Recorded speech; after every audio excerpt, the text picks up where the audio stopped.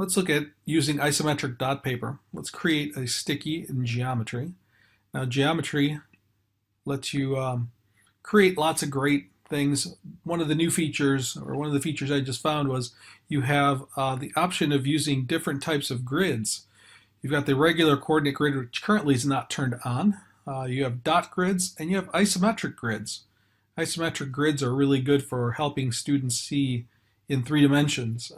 So I use this with my students, and they have trouble seeing and drawing in 3 dimensions. Some of them will often say that they just can't see the 3-dimensional space. So right now what I'm selecting is I selected isometric grid. I want to turn my grid on, leave my axes off and leave the label off.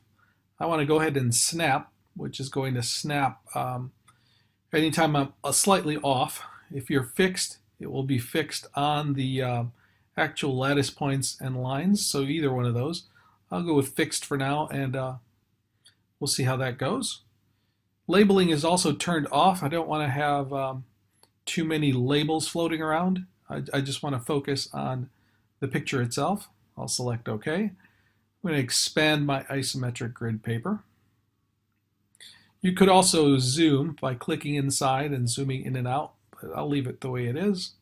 So let's start creating. So I'll select the segment tool, and I want to create a box. So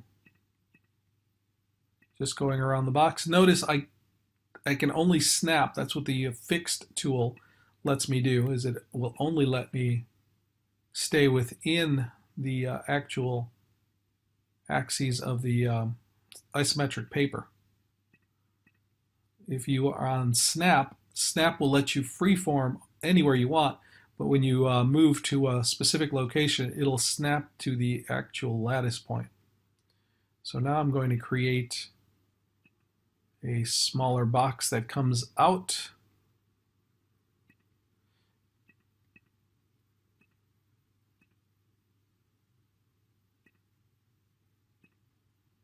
And finish off the last few pieces here.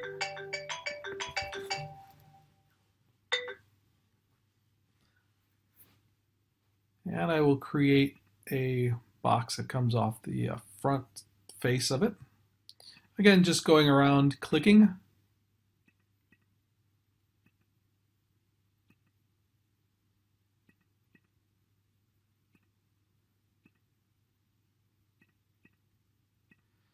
So there's a 3-dimensional figure I've got there.